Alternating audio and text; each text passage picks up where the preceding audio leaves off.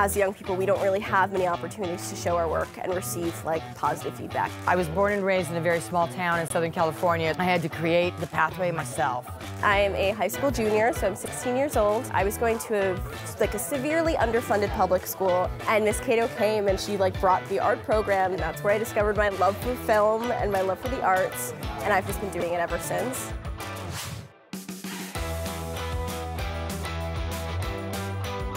Well, we think this event is important because it's unique for kids. I wanted to make a pathway into the industry for these creatives and to tell them there's a creative community waiting for you.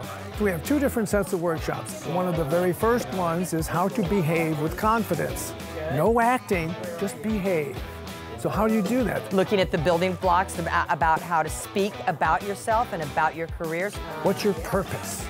I'm going to write it down, and it needs to be like 8 to 15 words, something you can memorize, and you know it is from your heart. I don't consider it a success if those around me are not succeeding as well. And they can bring that to their interview. They can bring that to whatever story they're trying to tell, finding your voice and being able to share it. So who's afraid of a provocative question at this point? Nobody.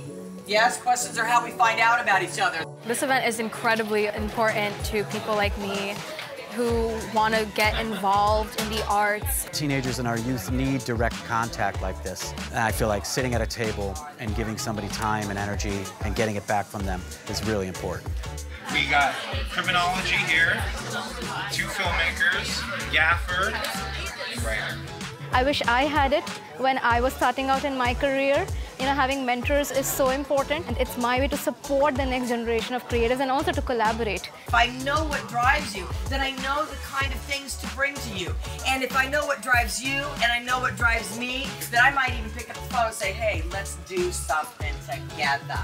Networking is definitely supreme, so we made sure to weave that into the package as much as possible. And then the afternoon is going to be 3 30-minute small group conversations with people that are passionate professionals in the industries, so they can have an engaged conversation for those 30 minutes. And then they'll go out into the world with confidence and just putting yourself out there. I know that they will be blossoming.